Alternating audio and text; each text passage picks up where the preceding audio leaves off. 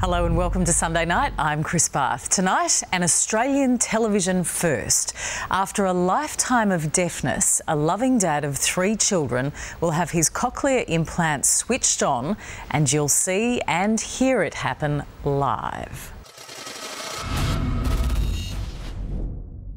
Here and around the world, so many children are able to hear thanks to the wonders of Australian-invented cochlear implants. And now, more and more adults are switching on as well. The family you're about to meet, Tim, Natalie and their 3 children, Laura, Ryan and Emily, are one of the nicest and most loving families around. But what makes them remarkable is that Mum and Dad were born profoundly deaf. They've never heard their children speak, never heard them say, "I love you." Their only communication has been sign language and lip reading. But thanks to the cochlear implant, tonight their lives will change. Helen Kapalos's report begins with a little boy who's just broken the sound barrier. I hate Bishop. I can't hear. That put it back on. It was the week before Christmas last year when Noah Hill had his cochlear implant switched on.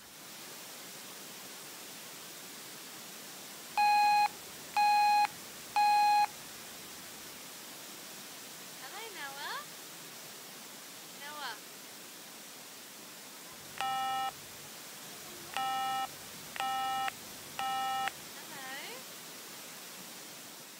Every time I watch it, it takes my breath away. Every time I show somebody else, it's like watching it for the first time. And I've probably watched it 1,000,000 times.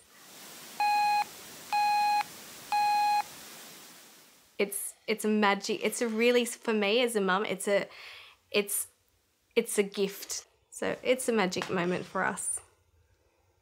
Are you bored? And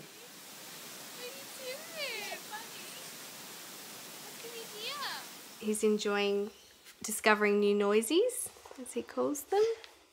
And what are noisies? Noisies are things that he didn't know made noisies.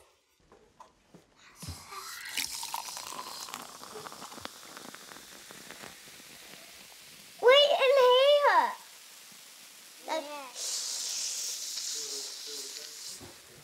Wow. Let me hear it.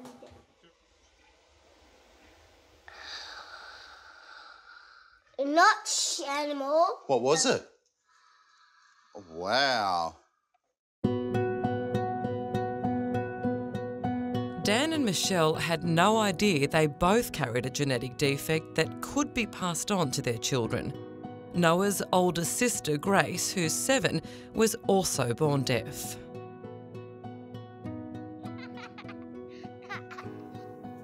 Whoa. Whoa. We can't hear that one. Grace has 2 cochlear implants. 2 people. Noah has 1. Thanks to the all-Australian invention, they're now both exploring what deaf people call the hearing world. What about, can you hear music? Yes. Bop, bop, bop, bop, bop.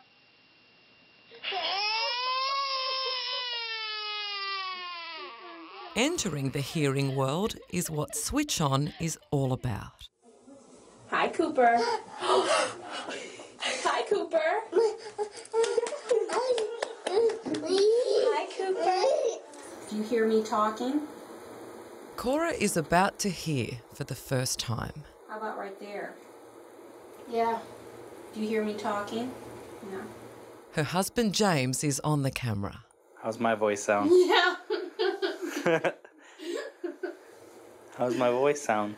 Yours is loud. Okay. Different from mine. Different. What do you think? It's amazing. For many, those first sounds are overwhelming, even frightening. Okay, now then, can you pick up my voice? Some adults who've been profoundly deaf their whole lives choose not to break the silence, preferring the world they know. Most people don't like it. Most people don't like it. You get used to it. Your brain will get used to it. Okay? But with the cochlear technology now so advanced, more adults than ever are choosing to switch on.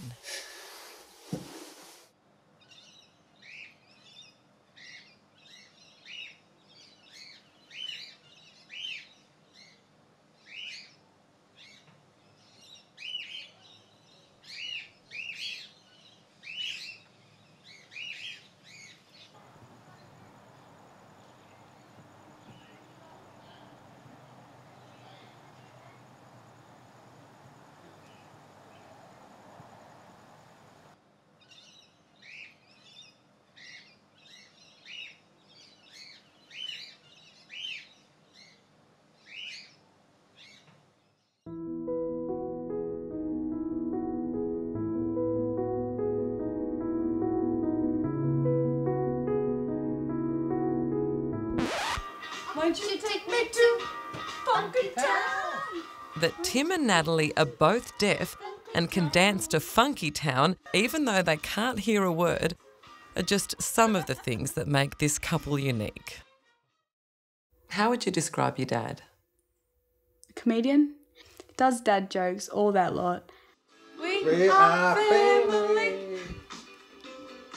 I got all my sisters with me.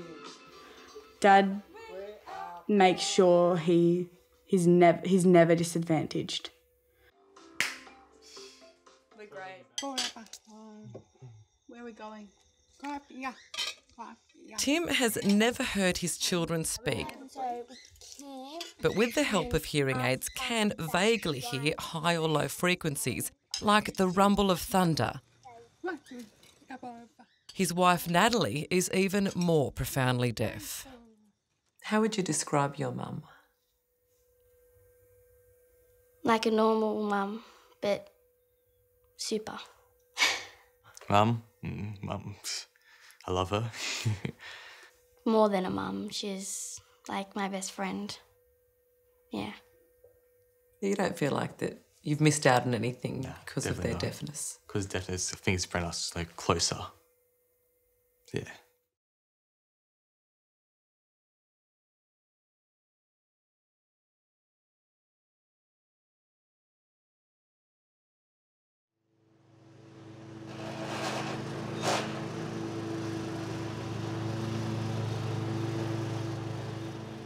Are you worried that one of you will hear better than the other?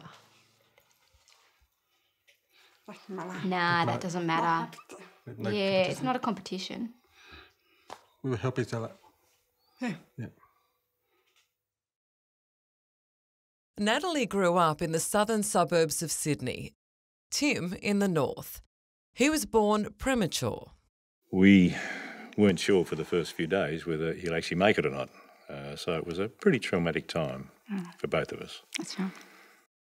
He was 18 months old when his mum Jan had his hearing checked.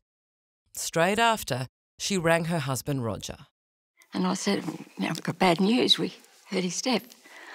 Anyway, Rod said, well, just hang on. And he, drove straight home. He just, and then we both had a big cry. And but he's perfect now to us anyway. The cause of Natalie's deafness was a virus. Her mum Val caught German measles early in her pregnancy. Well, she was 10 months old before we found out that she was deaf, before it was confirmed. Devastated. And what about you, Brian? What was it? What was that day like for you?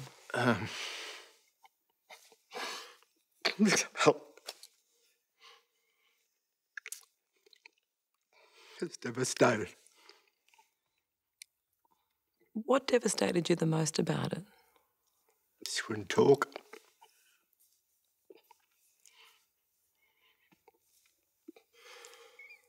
Oh, I'm sorry. When you realised that she was deaf, did you feel that her life would be compromised in some way? Yes, because she was going to have a handicap, yes, definitely. Natalie was enrolled in a school for the deaf where she learnt to lip read and talk. How has going to a place like the Shepherd Centre helped you? That helps the best.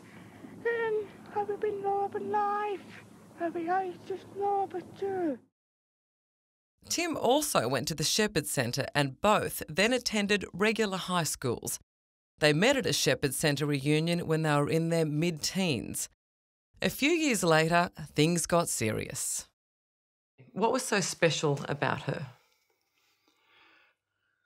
Her smile, her eyes, the way she communicates, body language, everything.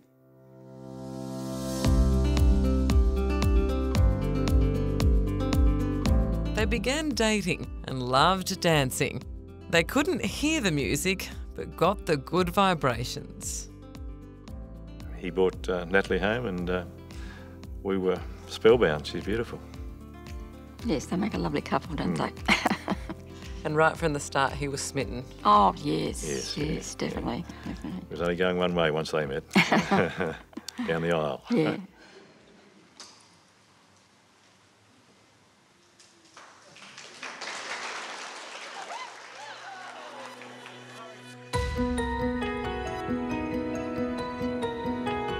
They settled down, had a family and built a life. Natalie is a full-time mum. Tim works for legal aid. They've never heard each other speak, never heard their children. And for Natalie, that's a constant source of frustration. Bye. For example, my son Ryan, when he comes home, if he comes home early from school, he'll come out behind me and I get such a shock. He thinks it's funny when I scream and get a shock from it, but they do it every time. You know, he especially thinks it's quite funny. So I want to be able to hear footsteps so I know that when the kids are coming up behind me. The cochlear implant could change that.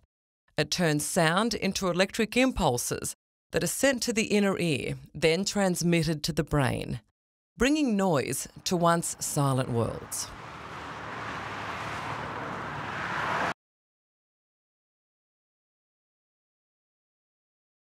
So why now at the age of 44? I think it's the right time. I just waited for the technology to upgrade a bit. And we've been talking through for 3 years and decided to have it.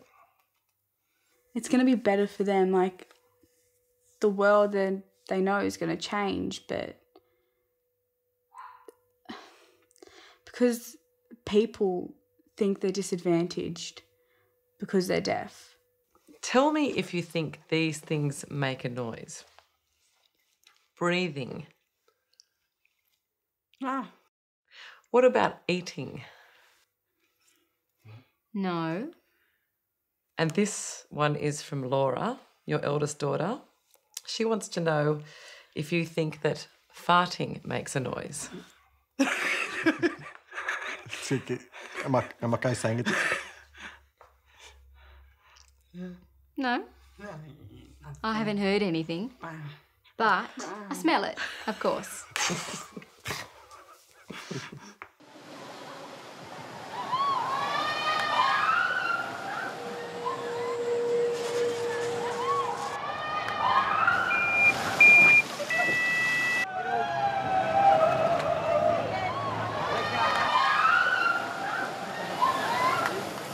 The day before their cochlear implant operations, Natalie and Tim went to one of the noisiest places in Sydney.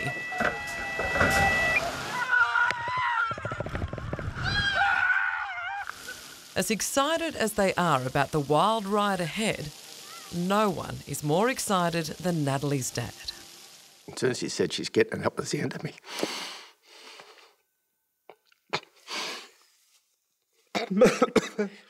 Is it because it's about to open up a whole new world, your world, in a sense, to her?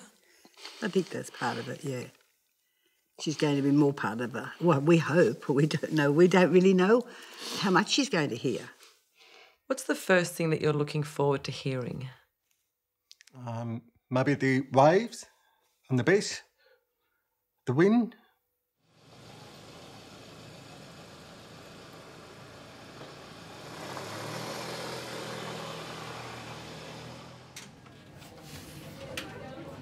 At Sydney's Westmead Private Hospital, Natalie is prepped first. Are you nervous? No. You're allowed to be. My leg nervous. Oh, your legs are nervous. No, good luck. No problems with managing those stairs before. Feeling better? Nice? Good, good. Each operation will take 2 hours. It's a first for this surgical team, operating on a husband and wife on the same day. What we don't know is whether they'll both experience the same outcome. It's delicate surgery when you're drilling this close to the brain. Just a slow insertion. About half the electrodes are in now. The remainder of the electrodes going into the cochlear very easily. As soon as Natalie's operation is over, it's Tim's turn. They sign I love you to each other.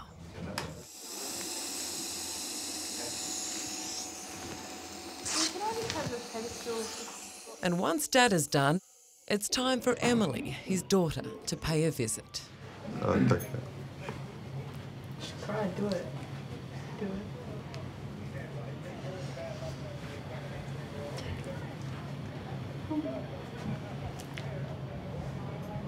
Do it.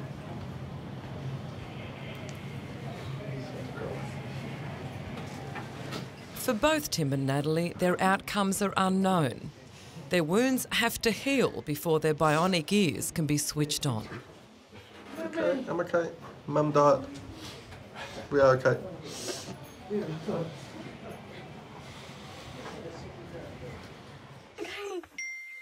The moment the sound barrier is broken, feels different for everyone.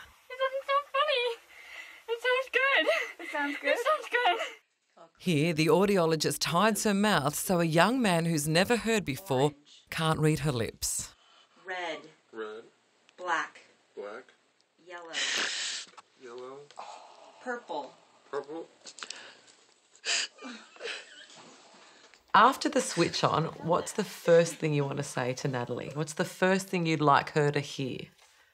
The first word I would say, I love you, with the voice.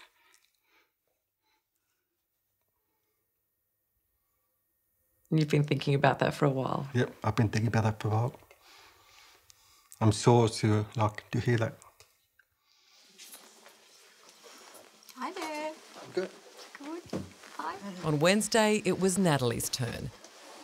She's been deaf since the day she was born 44 years ago. How you feeling? Bit nervous? All her family are here. I'm just dying to see her face. Are you dying to see her face when she hears you speak for the first time? I'm just dying to see her face when she hears sound. Hello. Any sound? Like that. Lip reading like that. No sound. Lip reading's good. Natalie's implant is connected to a computer which will control the first sounds she hears. Magic spot. Okay. Now, I'm not sure when you're going to start to hear, so I'm just going to do it slowly because I don't want you getting a shock. Like a whistle. Good. Yeah, good. Okay. Hello. Okay. Maybe the computer won't let me because I went up too much. The moment happens unexpectedly. It's very good at not letting me do things. Yeah. Hey. Too much? Your Okay. That's right. I just noticed the computer was saying no. Okay. Hello. Yeah, hi. Hi. Can you hear? Oh my yes. voice. Hello. Not yet. No, don't. No headache. Like Elaine. I'm getting like a headache. Okay. Can you hear? How loud is that? Loud. Good. Good. Excellent. Okay. What about this one? That's different. It is different. I love you. You want to say hello? Good. So you're hearing different pitches. Very different from you, Mom. Very different from a hearing aid. Very, very different. Okay. Is it too much? You want me to turn it down a bit? A little bit down. Sure. I'll tilt it. Okay. All right. Okay. Is that a bit better now? Okay. It's better. Better. Oh, That's fabulous. Done. You switched on, girl. That's great. Okay. You know I love you. All that's left now is Tim. We're all waiting for that.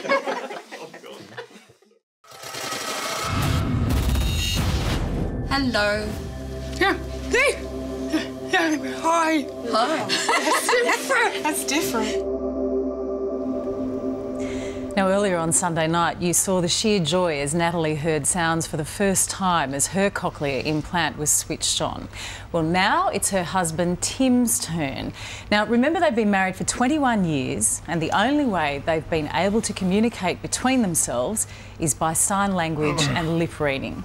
Tim has never heard the sound of his children's voices. Well, now is the moment he's waited a lifetime for. He's not that nervous. He was so relaxed earlier in the studio. He was actually yawning, so he's quite excited about this moment. Audiologist Carol Amos is now tweaking Tim's cochlear ear and hopefully he'll begin hearing noises. Carol? So the important thing to know, it's not going to sound normal. It's very strange, very robotic. Are you ready? Okay. Okay, it might be a bit soft. I'm going to have to bring it up as well. Okay, here we go. Hello. Can you hear anything yet? Just a little bit? That's okay. I'm going to come up. Okay. Is that a bit more now? Okay. I don't want to get there too, make it too loud. Okay. A little bit more. Can you hear my voice at all? Not yet? No. That's okay. Not yet. Okay. All right. How about now? Hello. Okay.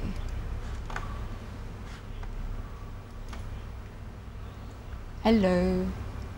Hello. A little bit now? Whoa. Okay. Is that too loud? A little bit too loud. A little bit too loud. It's okay. Is that more comfortable? Is that more comfortable now? Yeah, that's better. Can a you little bit down. Can you hear my voice? Funny? Really funny? Down. Can you hear this? Yeah. Okay. What about this? Yeah. Wow. Can you hear yourself? Yeah, I can. Wow. It's very strange. Very strange. Very strange. Yeah. Okay. Do you want to say something? Very happy fun. Okay. Your turn. I love you, Dad. Now, little one, big voice to Dad, will you? Say, big voice. I love you. I heard that. Okay, folks, come and say hello. Like my voice? That's Matt. Yes. Love you too. Yeah, we should go. Oh no, we're going. Is it too loud?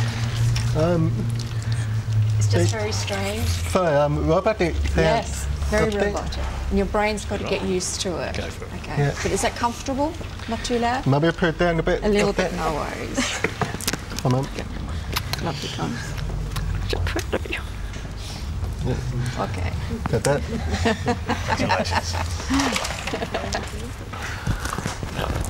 Congratulations, Tim. Thank you. Tim, what's it like? Very weird. What are you hearing? heard that. That's the sound of the champagne cork.